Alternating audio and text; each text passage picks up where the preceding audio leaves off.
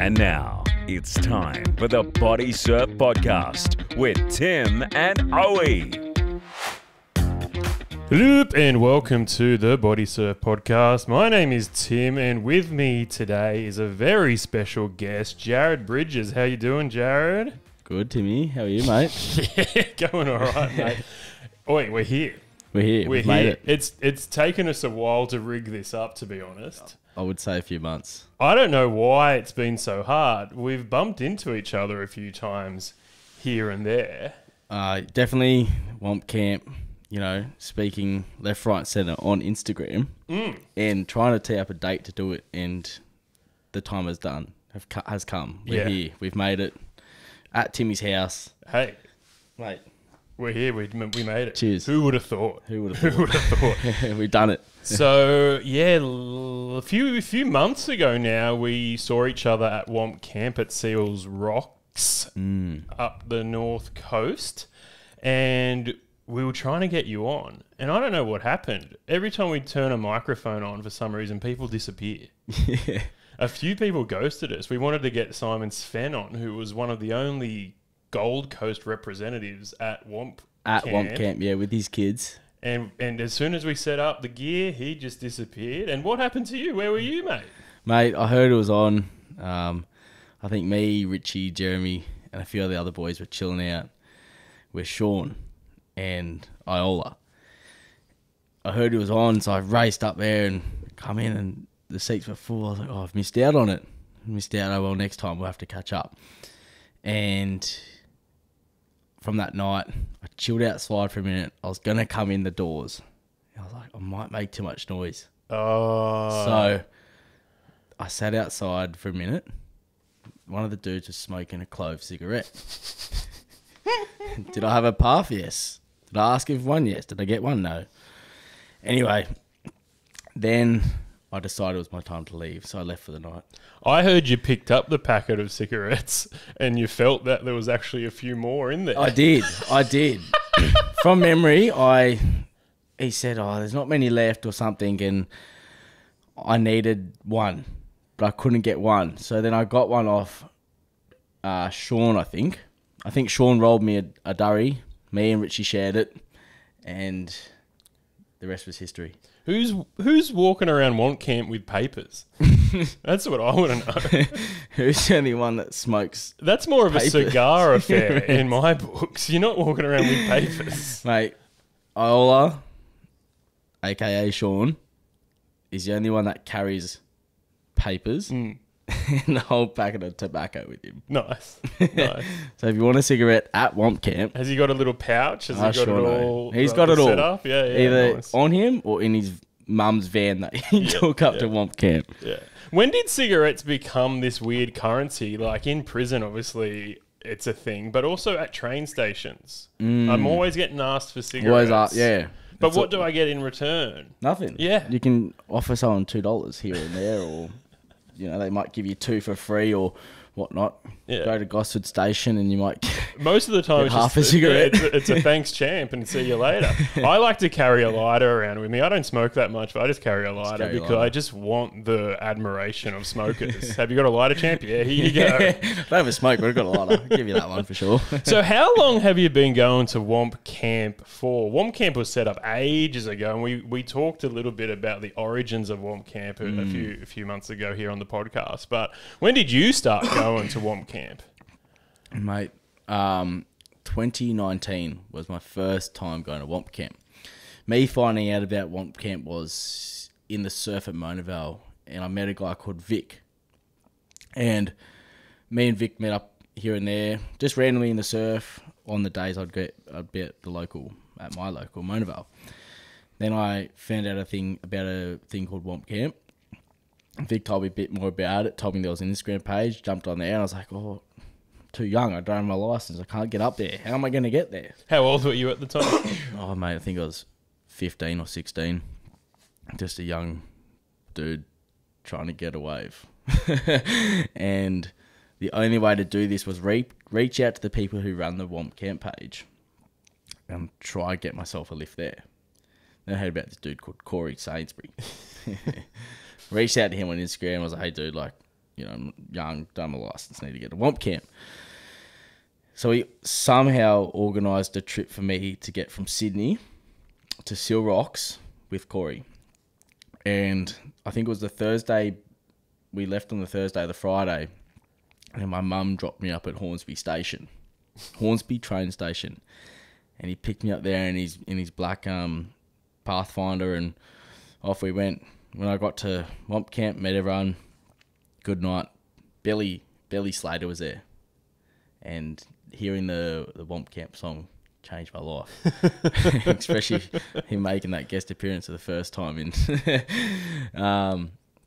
Then I heard stories about Corey worried he was going to get don't know if you've heard them before, but by you. Yes, he was very, very worried about picking some random bloke up from Hornsby Station, and giving them a lift all the way to Seal Rocks. But I got there, he got there safe, I got there safe. That was the main thing. And I think from there on, that my life has changed. How long had you been body surfing before that trip? I reckon a year or two. Okay. So I'd say I've been body surfing for about 5 or 6 years now. And what got me into body surfing was my mum's ex-partner. We're at Narrabeen Beach one day, and we used to go for a surf after school and stuff some days, and I seen him catch a wave and go straight down the face. That's all he knew how to do. Where was this at?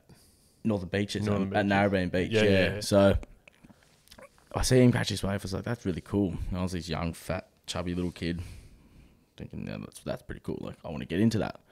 So I gave it a go, and I could go straight, but I didn't know how to do the other tricks and stuff.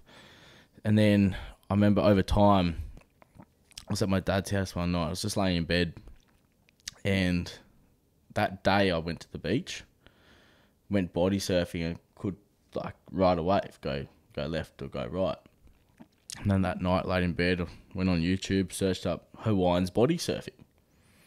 And then I seen the crazy waves they ride, all the tricks they can do, and I was like, yeah, seen the spins. So the next day I went to the beach, after sleeping that night, dreaming about how I'm going to ride the perfect wave, went to the beach and pulled off my first spin. Nice.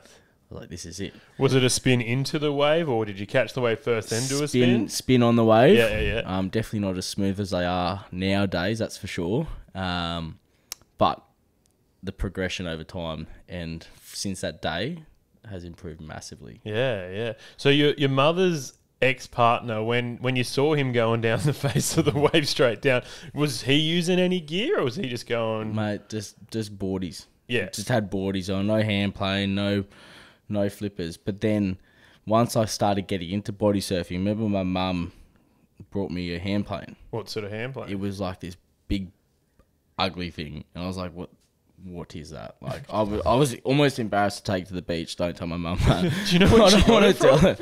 From surf, not surf diving. It was a surf shop at Long Reef.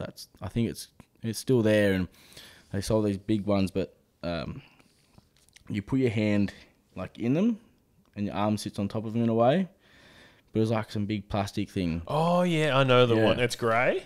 Well, no, it was black. It was black. I didn't want to say this big black ugly thing because yeah, but it was this big black thing. Okay. And yeah, I just didn't like it. Like it looked ugly.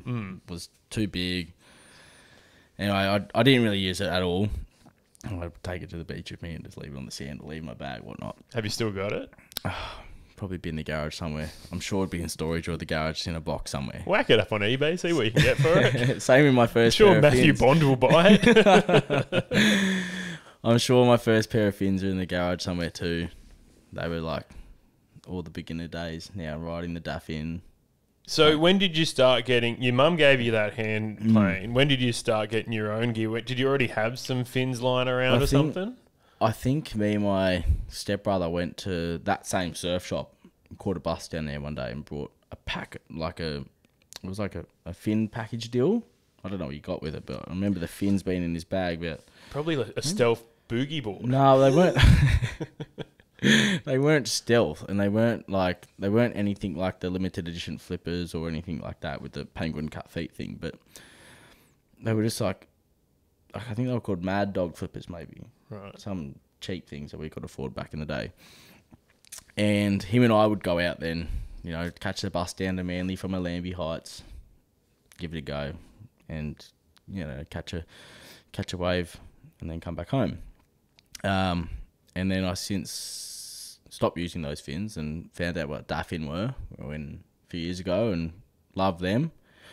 And then Ricky from War sent me a little hand plane package deal with a hand plane, t-shirt, hat, and I use that bad fish since the day I got it. And I never liked using hand planes at all. I was always just fins, just natural like that. Yeah. And then when I started using a hand plane, I remember I went out there without the wrist strap on at Monavale Beach one morning, pretty big swell, and it came off. I was like, fucking, I've lost it now. And I go in the shore and it's in the shore waiting for me. Learned to use a wrist strap from that day on. And then I remember hearing about Coolum, or one comp that we have, and there was no, I didn't want to use a hand plane, or Richie Evans said no hand planes or something. So I learnt to go from not using hand plane to using hand plane to not using one again. And then, like, that transition was hard. I was so used to using the hand plane, going to nothing, and you just feel empty without one when you're going under waves or when you're on a wave. Yeah. And I always use the hand plane on my left hand.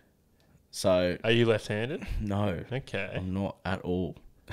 Are you a bit ampy? But if I'm ever, I always describe it to people as, if I'm ever riding a push bike and I fall off it, I will always fall on my left side. So I think my left side's just my stronger pain tolerant side. So that why when I'm when I'm riding on the hand plane, going over bumps or whatnot, you get the impact on your arms. And that side of my body would just take a bit better, and it was more like my right side's unco with a hand plane on, but my left side's sweet. When I'm trying to work out what way people favour, I always ask them a few questions. Are you goofy or natural when you skate?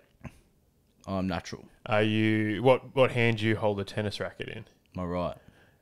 What way do you hit a golf ball? With my left hand. You're left-handed when you play golf. Yep. Yeah, that's it. That's why you favour your left for sure. Left hand playing golf and cricket, anything that cricket needs for sure. that swing motion. Same with tennis. I'll go, both hands. My left hand will go at the bottom. Yeah. So I don't know why I've done that, but been that way ever since I was a kid. Yeah. So when you went to Whomp Camp that first time with Corey Sainsbury, when he picked you up from Hornsby train station, what was in your floppy bucket then? Oh, I don't even know if I had a floppy bucket. You probably had a little swag bag or a little... I did. I remember getting dropped off at that train station with a few bags. I got my food bag. I think it was just shit in there, baked beans and stuff you can just use throughout the day that you don't have to cook. And I just had my flippers. From memory, it was just my flippers, and I just went up there with that. And my my dick stickers, my budgie smugglers. That's all I used to surf in. To this day, I've never bought a wetsuit. I've always been given wetsuits. Until they break. Richie Evans just gave me my last wetsuit for my birthday, he says. He just did his tendon and his bicep last year. Well, started this year, sorry, and he's like, while I'm out, you can have my wetsuit and use that, because there was a few days there where the surf was pumping, but it was freezing. I didn't feel like going in my budgies. But yeah, so I remember that first Whomp Camp, just going there with just a pair of flippers, my dick stickers, and a towel, then the food and clothes I needed. What flippers were they at the time, sorry?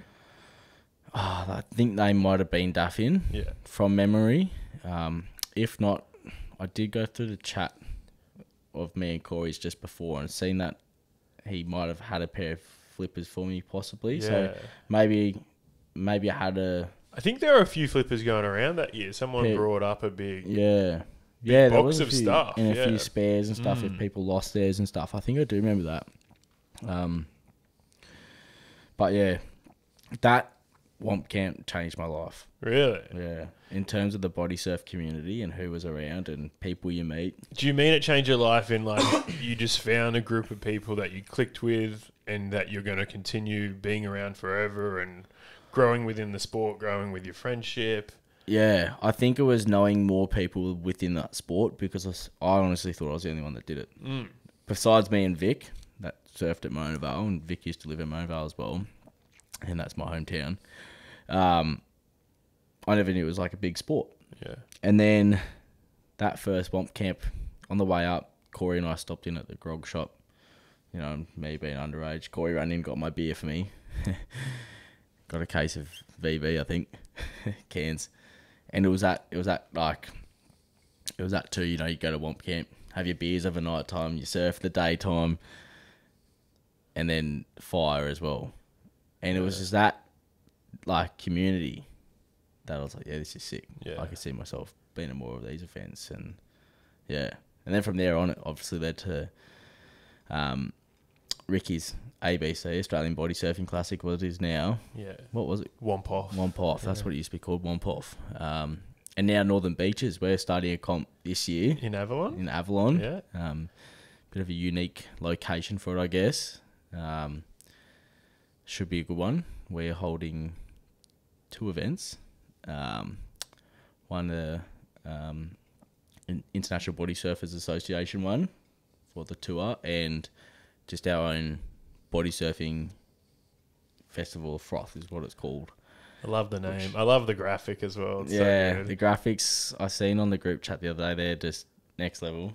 So, you know, congratulations to who designed that. Yeah. I think it was Richie's mate or something. Yeah, I've been getting some stuff done by them as well. Yeah. Really, really talented Awesome. artists. But the Festival of Froth, yeah, it's all happening. I've entered, but it was just an expression of interest. So I'm just wondering if you're involved, how official this is going to be. So I've put my expression of interest in as well. Good. Obviously. I was meant to be on like the whole committee thing with it, but life took its turn and I'm just way too busy. Like, I can't keep up with it all. That's just big body surfing for you. Always pushing out the little guy. Yeah, so at the moment I'm letting everyone that's involved do their works in the background. I'm still in the group chat, reading through it here and there and seeing what's going on. I mean, good job. It's getting put together really last minute, Okay, yeah. which is hectic, and there's help from Darren that runs Cool and Wedge, and it's awesome. Like, it's great to see everyone coming together and like making this happen so quick for September.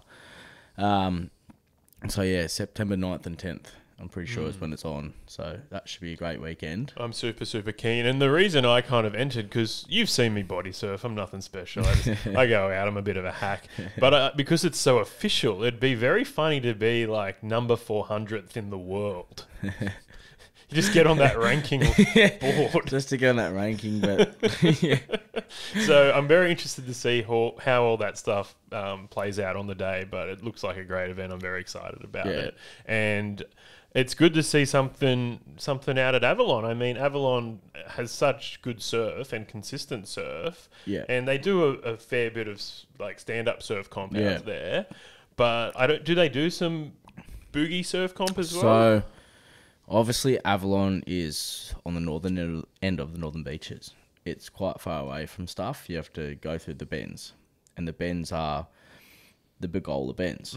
And a lot of people who live on the southern side of the bends don't go across the bends. They don't go past the bends, but you see that area is like enemy area.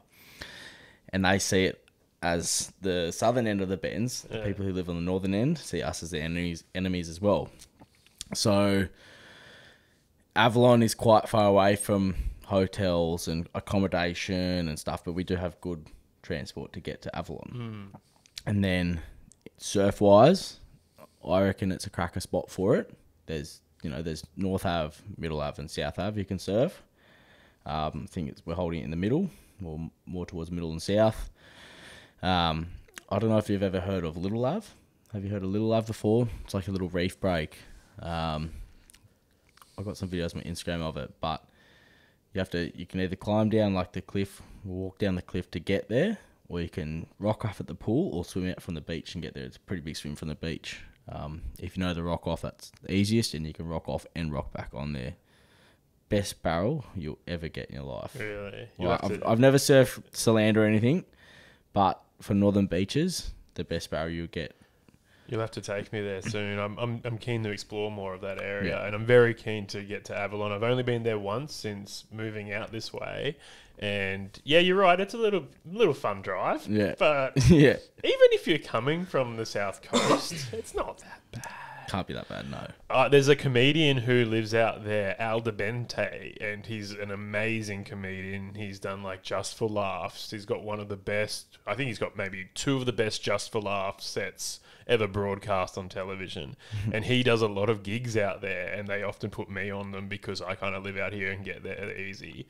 But when you're not getting paid to do stand-up out north, sometimes you're just like, oh. I'll be at the front door. But next time. if I can turn it into a weekend away, if I can go, hey, I'll come to a spot and then have a surf the next day, absolutely. Because often they give you free accommodation when you do these little weird stand-up gigs. But yeah, not a lot of comedians like going out there, and it seems like not a lot of body surfers like going out there either. But I'd love to go check out that little Av break. Yeah, and, Timmy. oh man, that sounds so good. Next time you're up that way, you give me a message and we'll have to tee up. Hopefully the surf's cranking there, and we can get out for a bit of a barrel there. I'm so excited about this lead up to what's going to be like a month worth of body surfing. So we're going to have the Avalon Comp, the Festival of Froth, and the next weekend is the Australian Body Surf Classic.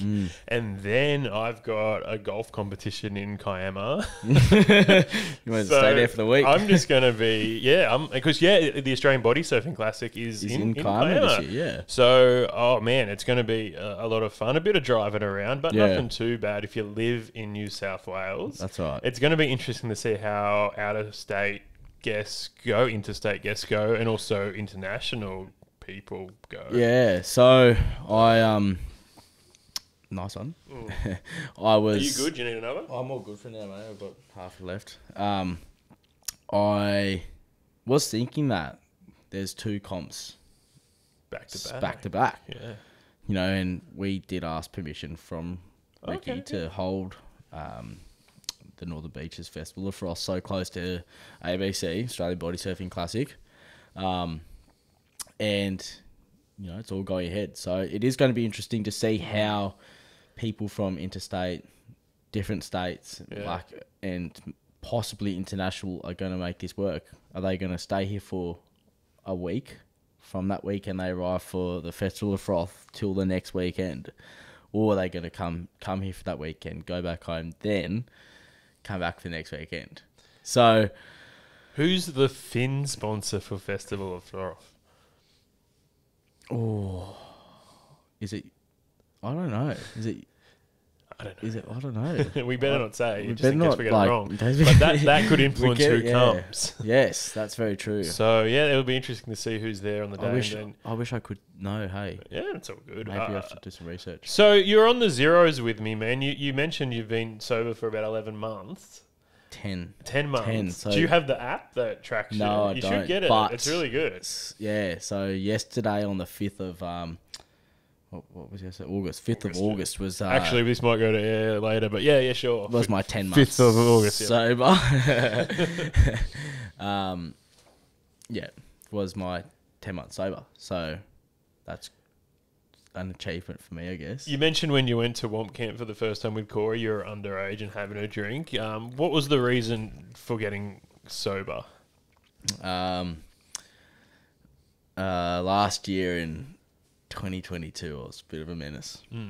Yeah, and my last bender was Listen Out, that festival. Who was on the lineup?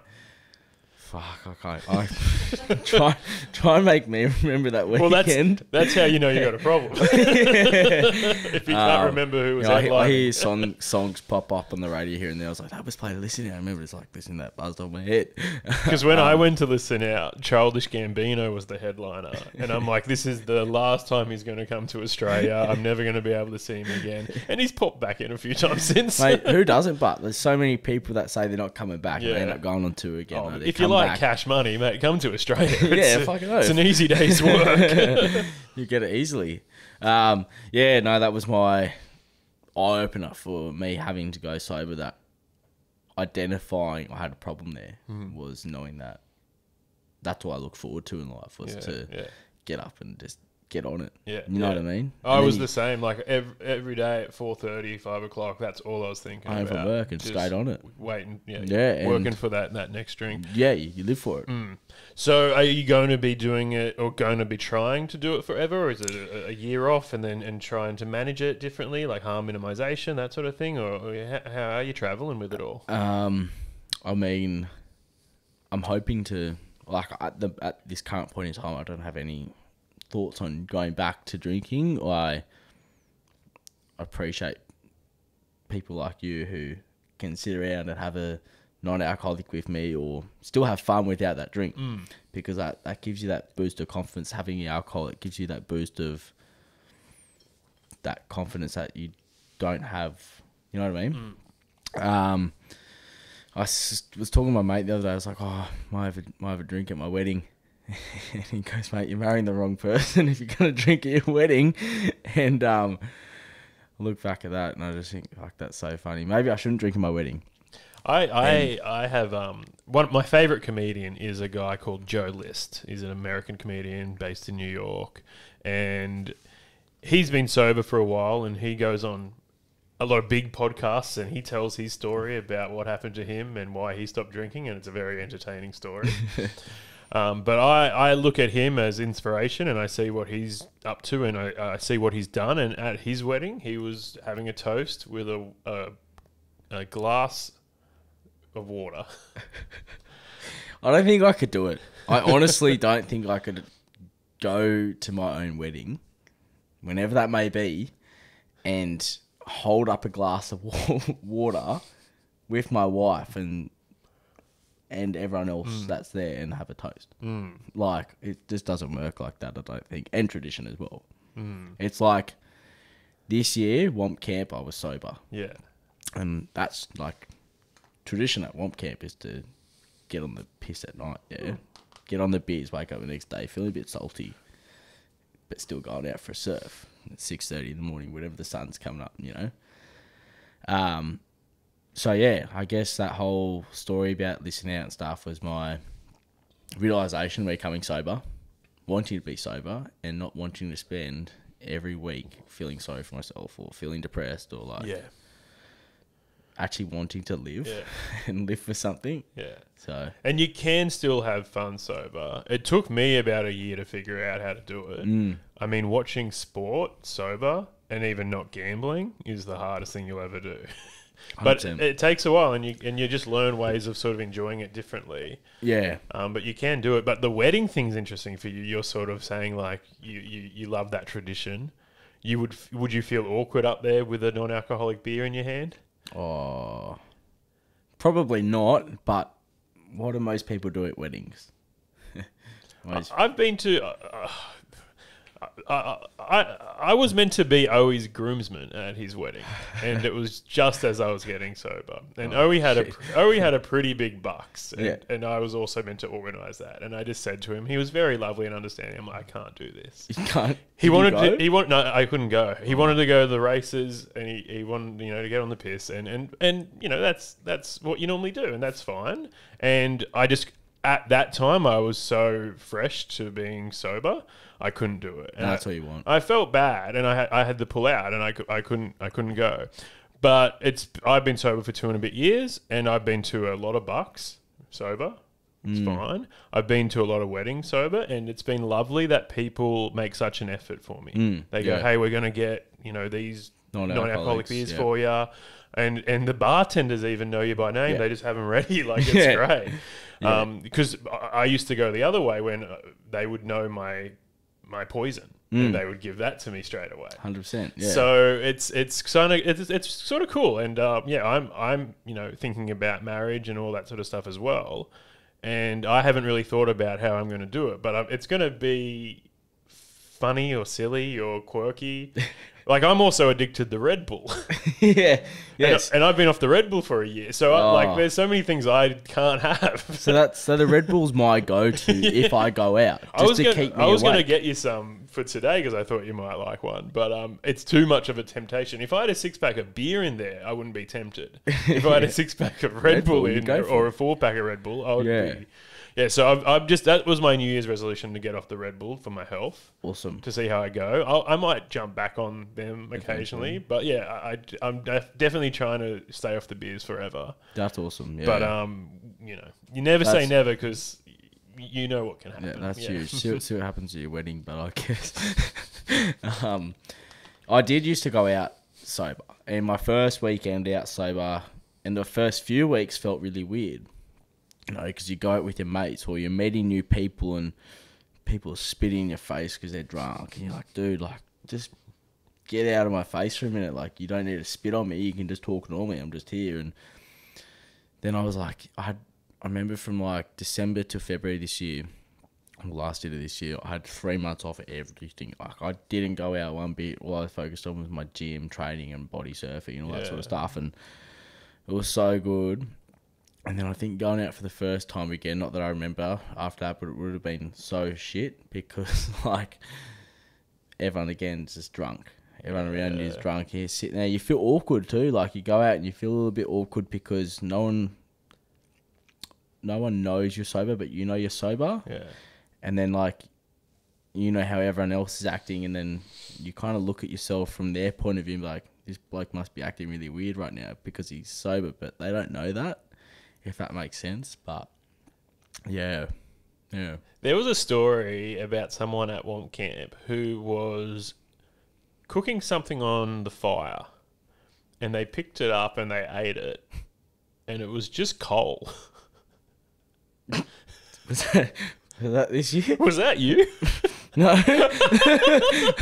Eating just coal. Yeah. I think it was 2 years ago. 2 years ago. Was I? I don't know. I don't know.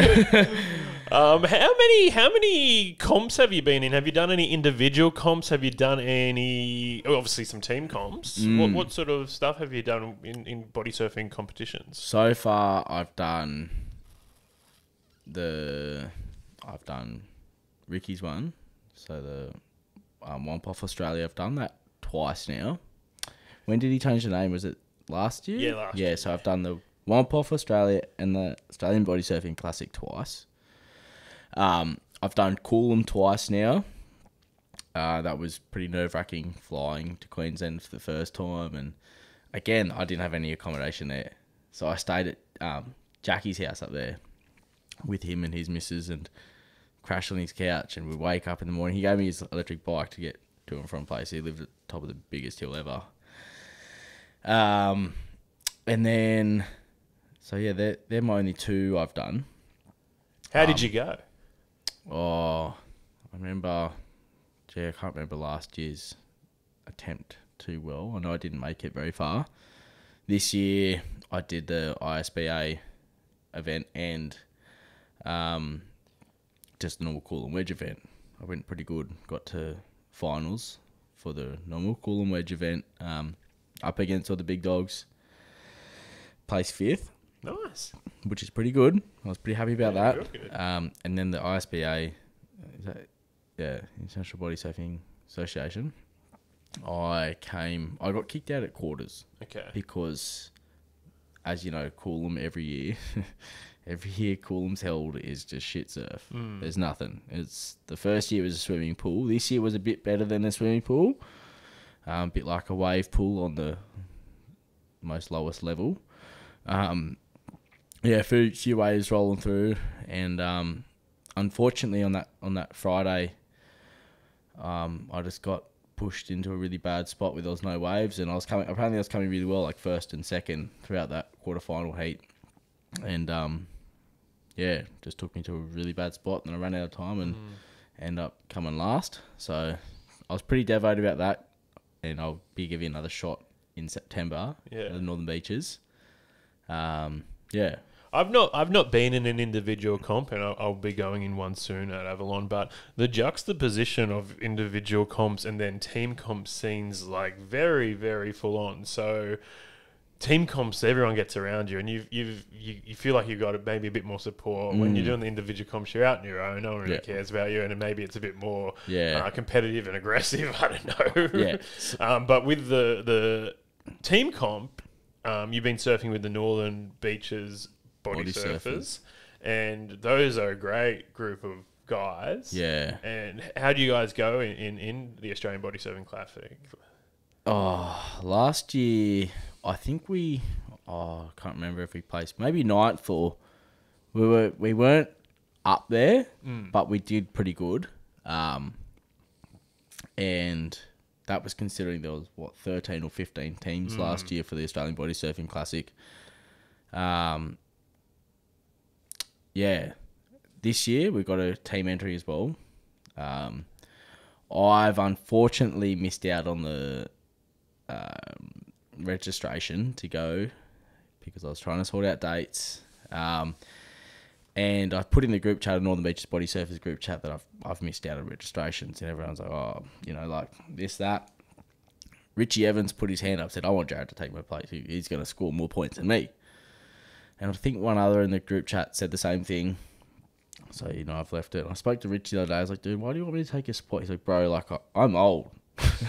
You're going to score way more points than me, buddy. And I was like, that's fair enough. Look, if you really want me to take your place, I'll give you the money and we'll go on with that. Hopefully I do compete in the ABC this year and I can carry our team a bit.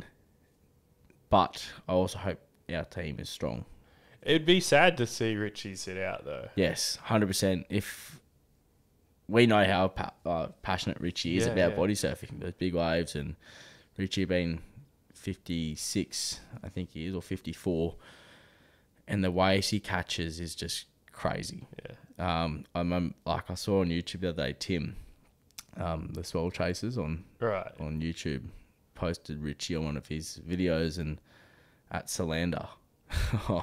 It's just crazy. You wouldn't see an old bloke like Richie catching a wave like that. I didn't know Rich Evans got out to Cape. Yeah. Much. That's awesome. Yeah, so I think he's been down there twice now.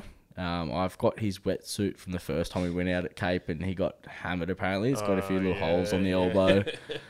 But yeah, Richie charges. Yeah. Deadman's, DY Point, Cape Slander, and Kel too. Him and I go Kel quite regularly. So yes, it would be pretty sad to see Richie sit out on the ABC. Well, Jeremy and Rich last year had an absolute blast, so I'd love to see them there again. How quick are you on your fins in the fin sprint? So at the Australian Bodysurfing Classic, the big event is the fin sprint, the relay race. So how quick are you on your fins? Mate, last year I didn't compete in it.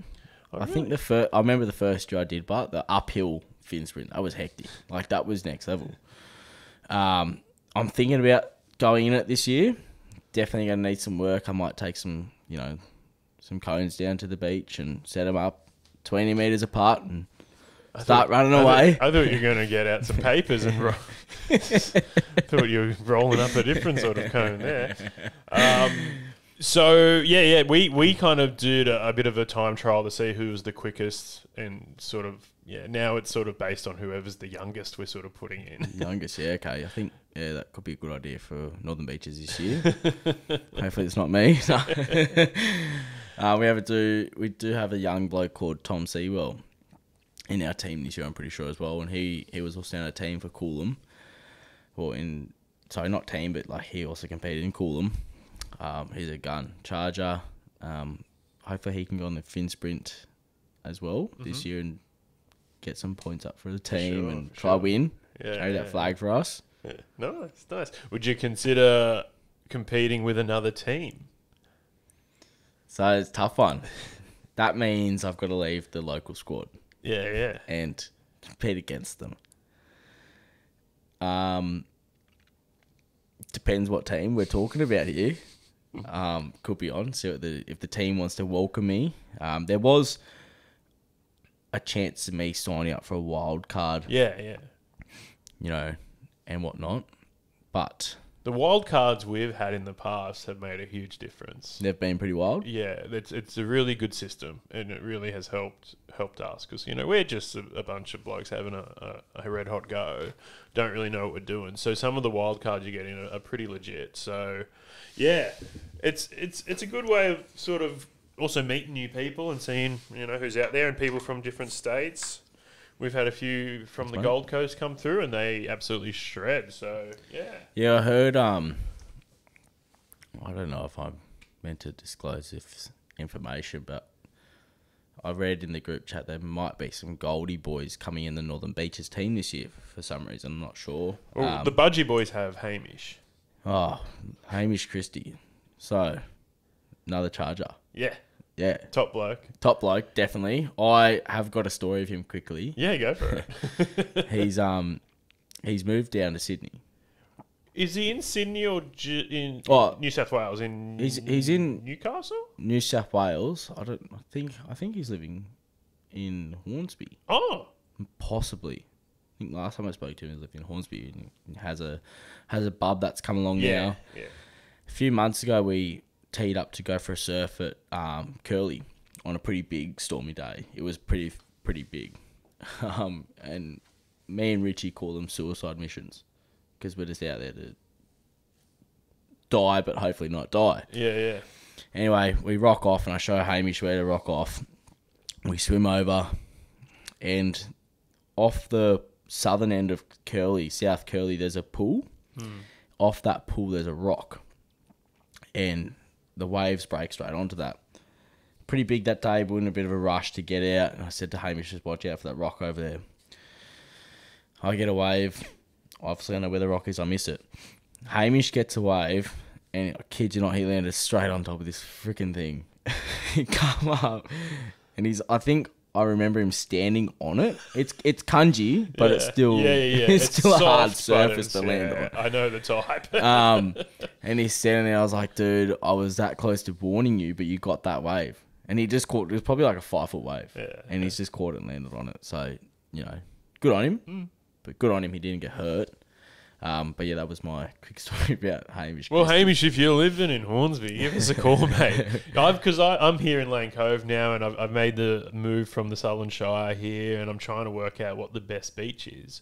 It's quicker for me to get to Maroubra than to Manly. Is it? Yeah. Wow, okay. And Manly's a shit fight. What about Mona Vale?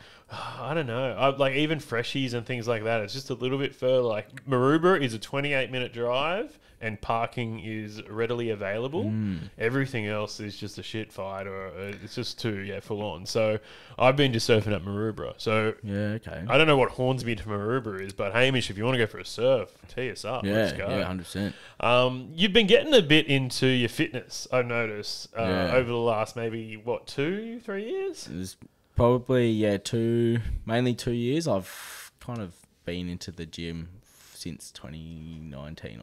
2019, I signed up at the gym. I think it was November 25th. Yeah. And was that to help improve your body surfing? Was that just to get fit generally? That was just to get fit generally. Yeah. And then last year, I went to the next level. Once I got off the piss and all that sort of stuff, I got a coach. I got really fit. Now I've let myself go. In this Bodysurf podcast now, I've let myself go. But I'm making a comeback. I'm getting back in it.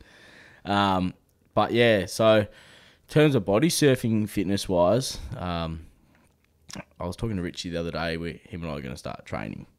So what will that involve? Mate, we've spoken about different things over the years. It's come from like timing each other in the surf. We do a 10-minute sprint out there and like to see how many waves you can get coming and see how exhausted you are. Yeah. And just do that explosion training and just get that lung capacity good, but also like, I don't know the word, but like you can, get your stamina built up really well. And it's different, like running and swimming are two different things, right? Swimming, you need to swim to build that stamina up in the water. Running won't help you really with that. And I've noticed that, like, if you have a week off the surf and you go back in the next week, you're generally, like, stuffed. You can't swim as well. So in the weeks leading up to these few comps this year, I'll be doing my best to get in the water and get my fitness up before the comps so I can swim harder and faster, and try and make that difference within the teams. Yeah. That's cool, man. I've been doing something similar. I mean, I retired from team competitions when we got third place last year. And then I got a text message. Well, I sort of said to the boys, hey, I'm here if you need us, but I'd rather not surf. And then they were, you know, they're the group of boys who can't organise a route in a brothel. Like, they're just the worst people in the world. So I messaged Joey because I didn't even know who's in the team. I'm like, what's going on? And I'm like, do you need us here? And Owie wrote really nicely back, we just need the numbers. So, yeah. It wasn't like, oh, we really want you in the team, man. Yeah, we appreciate your service. We think you're a good body surfer. No, we need the numbers, mate. We just want you as a number. So I've been training pretty hard, and we've got an indoor pool here. And I got the iPhone out and measured it. You know how you can measure with the measuring app. And I measured it with the measuring app, and it said it was 8 meters. And I'm like, I've been doing 30 laps a day, but it's only 8 meters. But it's just the app stuff. 240 meters all up. And then I measured it with a measuring tape. And it's 25 meters. 25 meters pool. So I'm a minute and a half off Thorpey's personal best. Now, I don't know if that's good or bad. Yes. But it's almost double. Is that of 8 laps? Of 200 meters, yeah. Okay, yeah. I think a bit more training is going to help you. If not, you might just be another number. But also, it's a 25-metre pool. I'm tumble turning a lot more than your average swimmer. You are, yes, you are. Definitely going under that water, getting that front foot action in and doing that lap again. Yeah, I think you should start training a 50-metre pool bar. I need to. There is a local pool that's, an Olympic-sized pool, so I might give that a crack. Yeah, but I'm very excited about these comps, and I'm going to, everyone always writes me off, Tim's just a bit of a larrikin having a go, but I'm going to prove them wrong. You're going to prove them wrong this year. Yeah, that's right. I hope you do. I really hope you do. Then, next year, next year, necessarily that, if the Hawaiians, imagine them asking you to go on their team. On what team to fin? Team to fin. I'm a hydro boy. Won't happen then. And that's why I'm so glad this Avalon comp is happening, the Festival of Froth, because it's an individual comp, so I don't have to worry about all the politics. You That's just right. go and do your own thing. Go do your own thing, have your own go. Yeah. And, I mean, it's just like... and it's a 2-day comp. That's right. That's so cool. Yeah. So I'm not sure, we could get some really good surf coming through. We could, yes, that's right. Hopefully on the first day to give the people that bit more of a go, rather than just having the semis and the finals on the last day and people not getting their fair share of the surf. But, I mean, if it's very similar to what Coolum's like every year, everyone's going to be used to it. And me personally, I haven't surfed Avalon much before, only Little Av. So yeah, I think Festival of Froth's going to be a very interesting weekend. Yeah. And I really hope we get the numbers, because it's the first time comp for the Northern Beaches. I hope we can get the word out there and hope enough people come for it. And I was going to say before about traveling to Maroubra for your body surfing, where you could be traveling to Monavale and it could be the same amount of time. The only problem is that you need a council sticker to park on the Northern Beaches. Yeah. And that's about $110 a car or per sticker. So that's going to be the other problem with some people that drive down to Northern Beaches. If there's no parking, they're going to have to do quite a bit of a walk. So yeah, I just still hope the numbers are going to be quite up there for the comp and quite a few people get to the Northern Beaches. Well, I think Jesse Mawson and myself are going to go together, so we'll work out how to do all the parking stuff. And if you've got any tips, let us know. Any tips? I don't mind a walk. I sometimes park ages away and just have a bit of a walk. That's warm fine. up. Yeah, a bit of a warm up. Stretch out the old hammy. Yeah, that's it. So yeah, good stuff, man. All right, let's talk about what's in your actual floppy bucket now. We learnt a little bit about how you started and you got a bit of weird gear here and there. Now that you know the sport really well, you know what you like, what do you have in your floppy bucket right now? Right this second.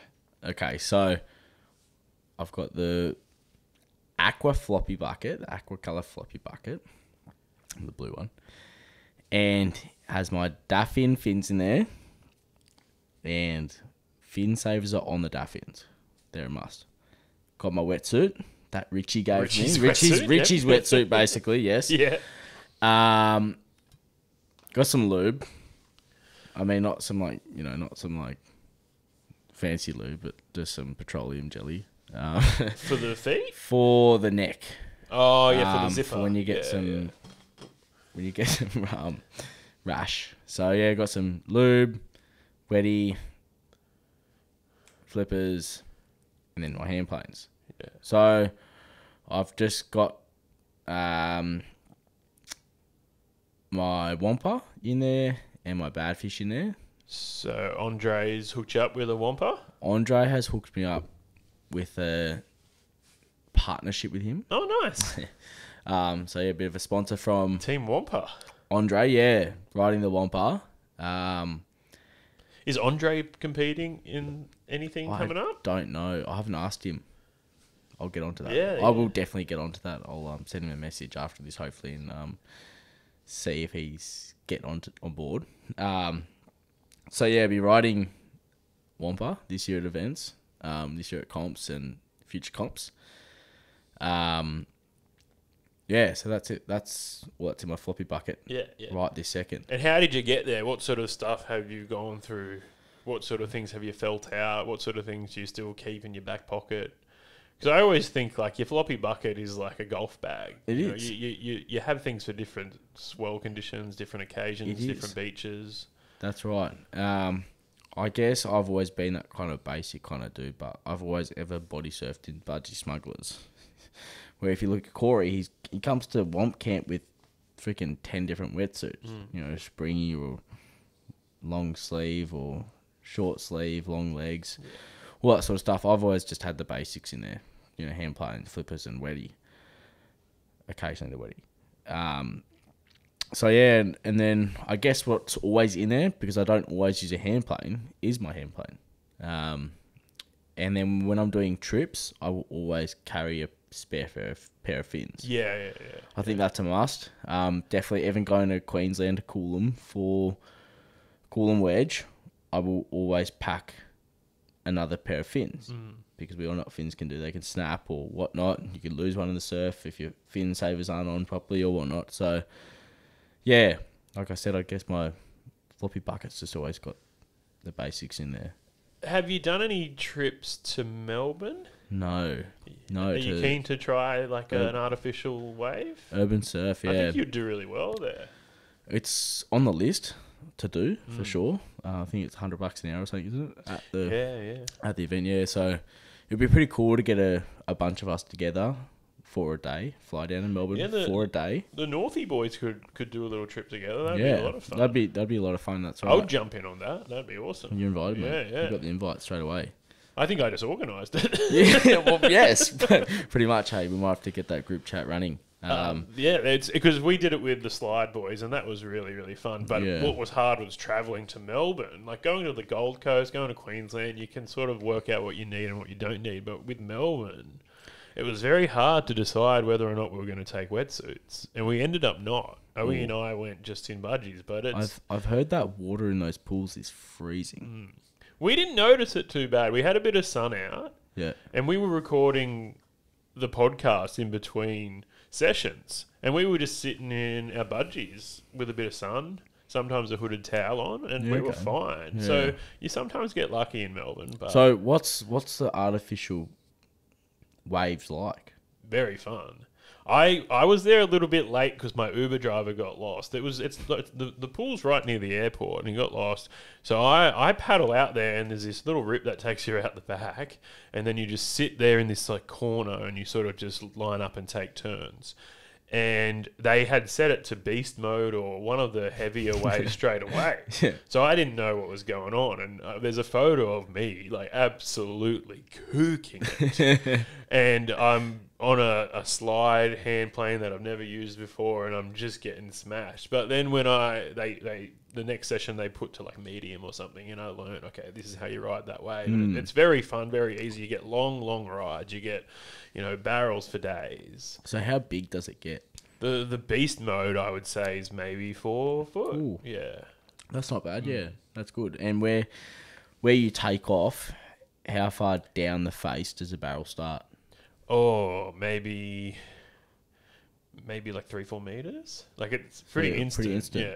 Pretty instant. Yeah, okay. Because it looks really fast. If you see the Instagram videos of it, Yeah. it looks really, really fast. Yeah, it just like this thing just builds up in the corner and then pushes out. Yeah. It's very interesting.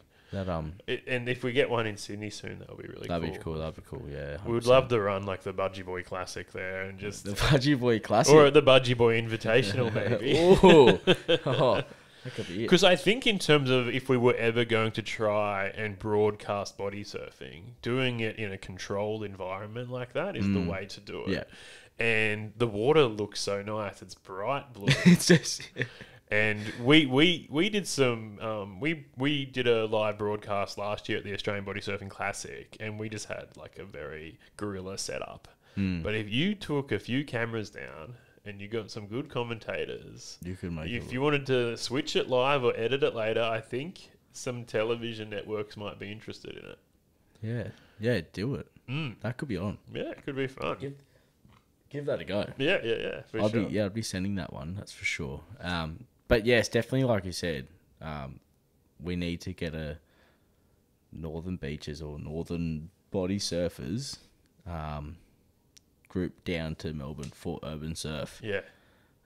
So I think, Timmy, you have just organised the next Let me trip. check my frequent flyer points and share any with we'll see what we can do. Because last time I flew to Melbourne was with Tiger, and that was just as some things were happening with Tiger. Oh, okay. So how much were you looking? Well, it's just there were some planes that were not being. Yeah, their defaults I had. Wasn't there one over the sea or something where? It was more that they were the planes that were allegedly not being cleaned very well, I think. Yeah, that's a worry. And I was in Melbourne for this trip to go over and surf, and I was watching Four Corners, and it was when they were in China and in Wuhan, and they were nailing shut doors so people couldn't get out of their homes For COVID. And then we're flying home on Tiger, thinking, are we going to get back to Sydney or not? So it's very funny how all this stuff is like, because as we were saying, 2019 Whomp Camp, crazy. No one was talking about COVID. It wasn't a thing. It wasn't a thing. It wasn't a thing in Australia. Nah. And we didn't think it was going to hit Australia. And then when it did and everything closed down, I still remember surfing through COVID. I remember going out you to were surf. allowed to, yeah. It was the best. There was no crowds. Northern Beaches gets packed.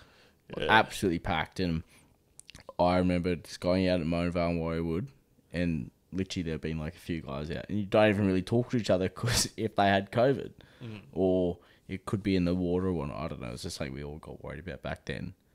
But I reckon there was some more fun days of body surf at Northern Beaches. There's no crowds and stuff. Yeah. But back to urban surf, I think this time around, when we can organise a trip, will be a pretty ideal time to go. Yeah. Get that happening. There was something I was going to say about a time at DY Point with Richie Evans. Do you know DY Point, the break? So I got a few videos on my Instagram there on some pretty big days, and Sky Monkey filming me. If you've heard of Sky Monkey before, he's a local drone pilot on the Northern Beaches and films Solander and stuff. But I remember a day, it was about, I'd say 10 foot or 8 to 10 foot, massive sets. On that day, just rolling into DY Point, and me and Richie were looking at it like, should we go out? There was no one out there, no surfers at all. And it was like a death sort of day. And there was a rip. There's always a rip to the left as you're looking at DY Point that just goes straight out to sea or the long reef by me. And I remember just looking at it with Richie, and Richie just gets this feeling of like, if it looks like it's going to kill you, Richie just gets this energy that like, let's fucking do this. Let's go. Let's get out there. And Richie's like, yeah, let's go. Come on. So we're swimming out there. Our mate Luke is filming us from the pool, swimming out in this huge surf to get out to the point. And there was 2 surfers behind us. I didn't know they were there. They were in a video I saw. And they ended up going back in because they couldn't get out. Richie and I finally made it out. And I kid you not, the surf that day was some of the best surf I've ever been in. DY Point is a break that gets very packed. Was this winter? I don't think it was. Were you in swimmers? I was in budgies. Yeah. I was in budgies. I think Richie, he was just in maybe boardies. Because I've had swimmers rip straight off me, even in like 3-foot surf. Yeah, So I could imagine 10-foot surf there coming off. Yeah, no, it was like me and my budgies, they're very tight on me. I tie them up very tight. Richie, I don't know how Richie hasn't lost any pair of boardies in the surf. Yeah. Especially on the waves he gets, but that day was just something unforgettable. It was like those days you look at a break and you're like, this thing like looks so dangerous, but there's no one on it. Let's go. And I just wanted to like bring that up as a little side story of just my froth on that day. Anything bigger than 6 foot, I think, it deserves a story on the podcast. yeah. So like there was some big waves sent, and I'm saying 10 foot was probably the biggest on that odd huge set that rolls in. But yeah. Can we quickly talk about where you just came from? Just then. Yeah. About my gig I was at. Yeah. So, I was just at Bear Island, which is in La Perouse. And I do Aboriginal dancing. So I was just dancing at an event called the Black Markets. And that was hosted on Bear Island. And I got there, my feet are killing me, mate. My feet are so sore right now. We were dancing on concrete, but like, do you know that like real bitumen stuff? It's like it's a bit gravelly. Just really gravelly concrete. Oh man, and I had to do 2 dances about 20 minutes each. Yeah, I've got shredded up feet at the moment. But yeah, just come from that straight to Timmy's house to do the podcast. Your feet are red raw. My feet are red raw, and you did offer me a floppy bucket with warm water and was it bath? Bubble bath? Bubble bath in there. or ice if you wanted or ice, yeah. I was gonna like hang towards the ice option, thinking that'll be a bit better, but then sitting here with my feet so nice now or in hot water with bubble bath in it, just probably soggy and cut up, like, you know. I've been meaning to get to the black markets. We're in the market for some Aboriginal art, and we've been looking at some really cool stuff, and some stuff's quite affordable and really nice, and will fill the space we need to put it up in. But some's very expensive. Yeah, that's right. Yeah, I don't know many artists, I guess, necessarily for Aboriginal stuff, but I know that it's very expensive because it's all hand done.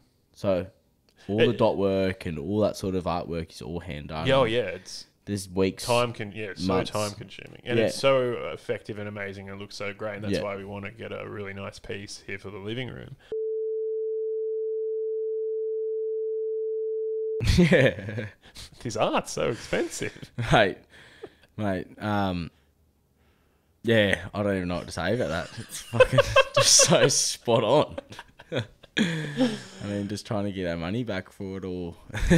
How do you go with shrinkage when you're out in cooler surf with just the budgies? You walk into the surf pretty confident.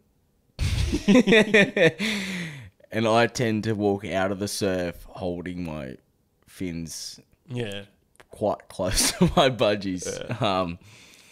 Everything seems to tuck away. I've been meaning to tell this story on the podcast for a long time, and we've forward sold it so many times, and I've always forgotten to do it.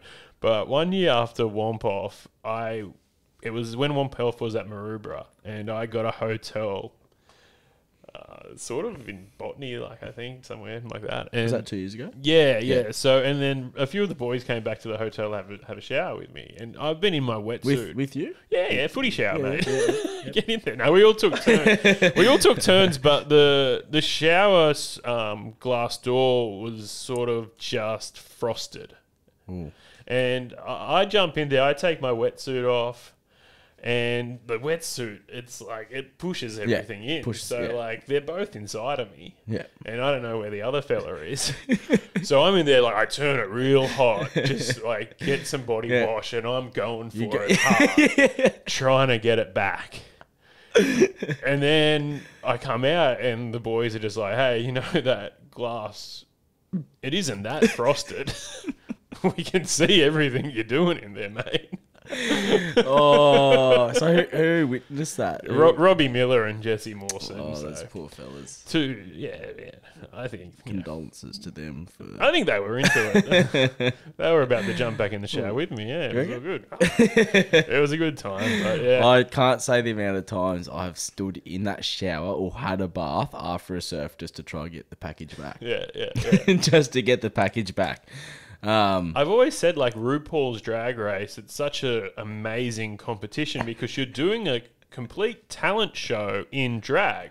And drag is you push everything up, you tape it up. What's RuPaul's Drag Race? It's a television competition for drag queens. Oh. So it's pretty much Survivor mixed with America's Got Talent, mixed with Project Runway.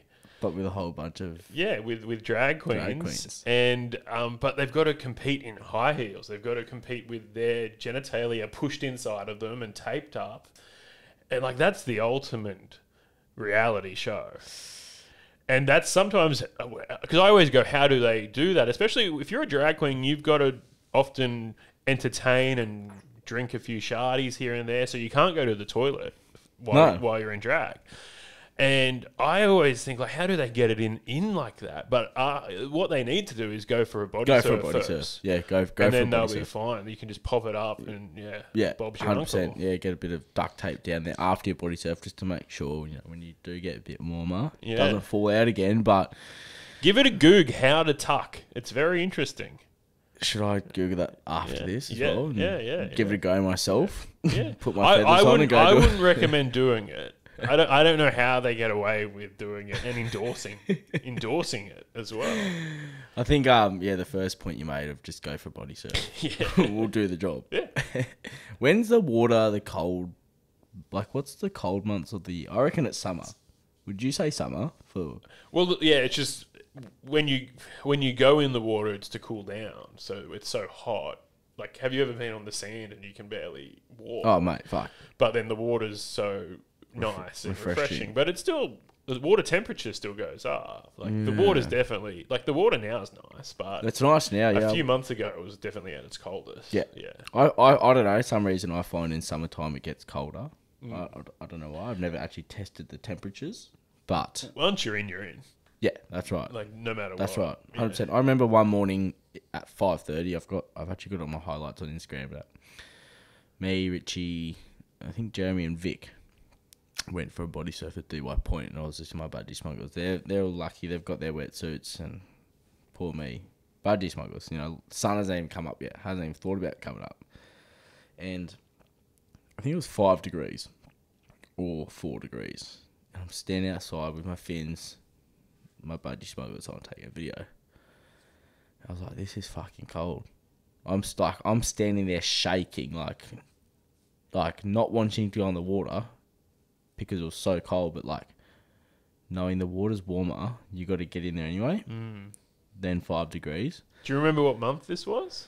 Oh, I couldn't tell you. I'd have to look back. But you think it was summer?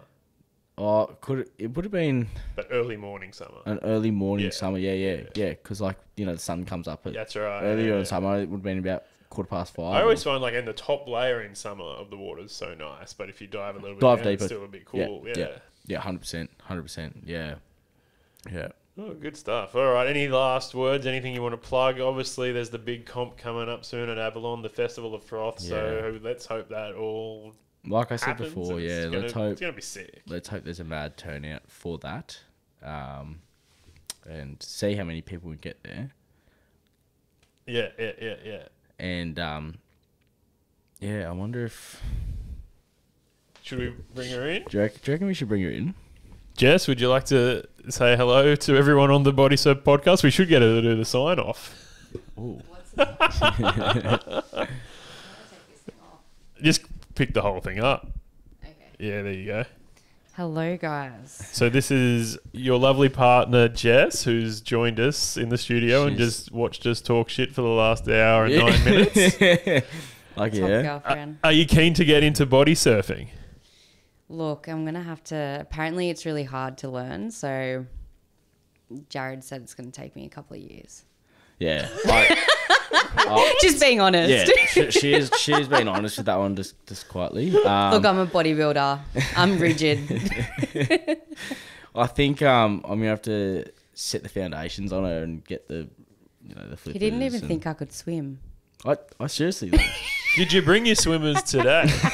I told Jarrod to pack your swimmers. I told her to pack her swimmers, and yeah. what she do? She didn't pack her swimmers. Because we could go. I like to practice my swims, my spins in the pool. In the pool, sometimes. yeah, So when yeah, I'm doing yeah. laps, I'll just do a few spins. That's what I need to get her onto. Maybe Yeah. it's like get the boogie board out and Yeah, make yeah, the little yeah. artificial waves in the pool and start getting her to do some spins in there. But I think, like I said, I've got to get her some flippers and get her in the water. Teach her how to Doggy properly paddle. swim. I don't know if you can doggy paddle onto a wave too well. I've seen it. Have you seen it? I've seen a dog do it on kook slams. But yes, hopefully she does get into it very soon. And no matter how long it takes, I think we'd all love to see her compete Yeah. and join one of the teams. And when you say compete, it's not as full on as bodybuilding tournaments. It's just a bunch of people hanging out at the beach. So you don't need In to the worry. water, Yeah, you don't talking have to, shit. You don't have to worry about the competition. Yeah, no, I'd be pretty cool to see her get in the water and It'd be pretty fun. Let's make it happen. Thanks. Give Let's my do it. spot away. What are we doing next weekend? Let's go to Little Lav. Body surfing. Let's do it. Little Lav? Little Lav. Rock I'm going to it get off some and fins first. straight there. Duffin. Is that what it is? Duffin. If you're listening to Finn, She's there? have you got a Yeah. PO box they can send them to? Blacksmith, Swansea. Just Bennick. Just shories. Anywho, we got to get out of here. We do. Do it all again It's real been- soon. But for now, you got to remember this. Would you like to do the sign? I want you to do the sign. Really? You do the sign. I've not done it for a while. All right. Here we go. Thanks so much for listening. We got to get out of here. Do it all again real soon. But remember, it's always overhead when you're body surfing. Bye. You.